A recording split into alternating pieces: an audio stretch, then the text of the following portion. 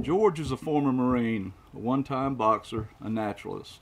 A farrier by trade, he shoes horses, makes horseshoes, treats horse ailments, cooks, sews, and welds.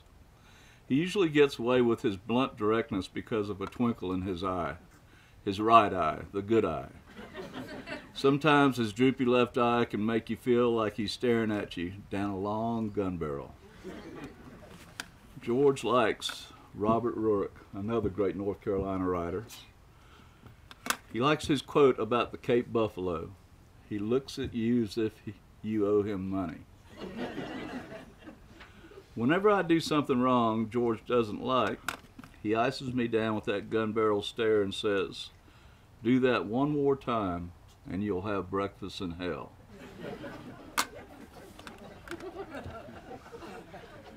It's about 5:45 a.m. and George and I, along with our friend Tom Rankin, are walking across a horse pasture. The grass is wet with dew, and this is my first turkey hunt.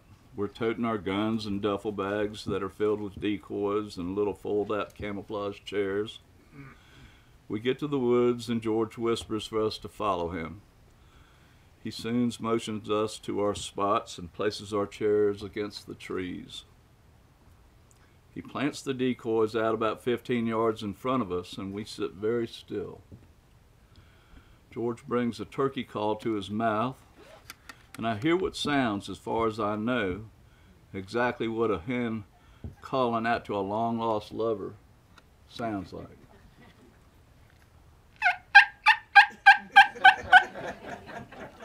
Told you I was going to do that.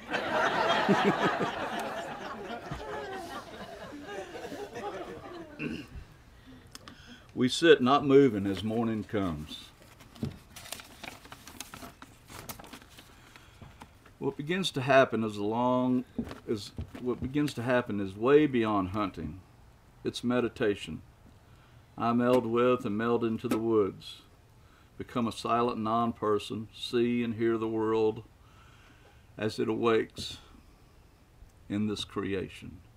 And I'm a silent witness as I see this.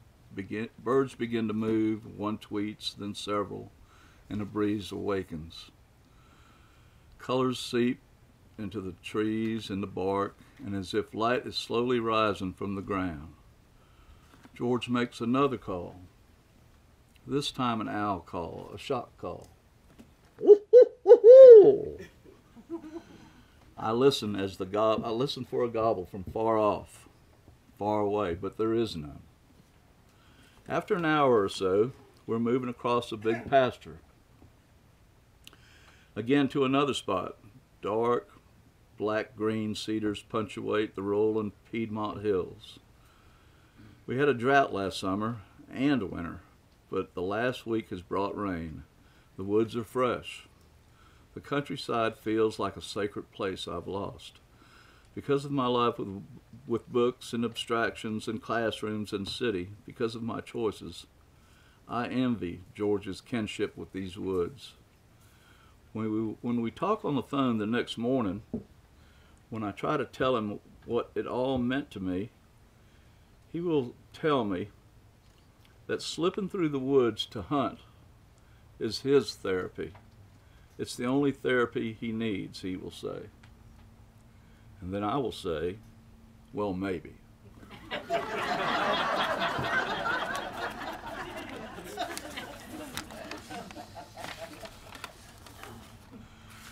We are about to cross a creek, and George tells me to follow him. I see a crossing spot that seems easier than his. I step on a sandbar and sink halfway to my knee, my boots filled with sand and water. I told you to follow me, George says. When are you going to learn to follow orders? We get settled in, all set up again behind decoys, and I wonder how I'll be able to write about all this. I will not be able to describe the feeling of disappearing into the vast and secret and sacred, while here in the woods with good friends. What I will have to say is that today we will neither see nor hear Mr. Tom Turkey. We finally pack up and head out for a little lunch. On my way home, George stops his truck by a friend's barn. We get out, and he gets out and loads several long rods of rebar in the back of his pickup truck. Tom and I pull up in Tom's truck just behind, and Tom sees that the rebar is sticking out the passenger side. Clyde says to Tom, "That rebar is going to hit somebody walking along the road." "I think you're right," Tom says.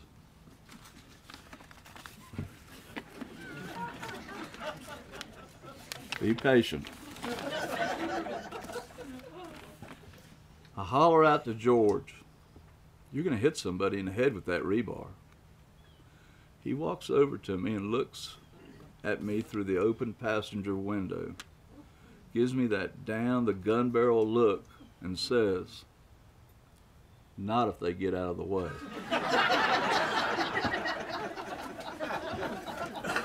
Now,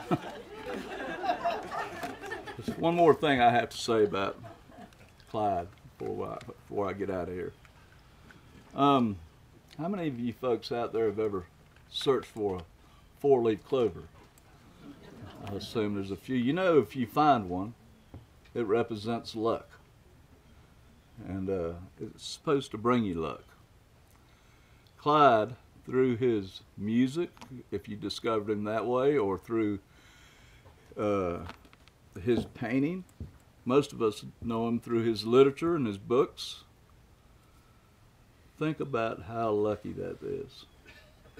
To me, I'm blessed, because not only do I know him because of his literary work, but he's been a close friend for 25 years.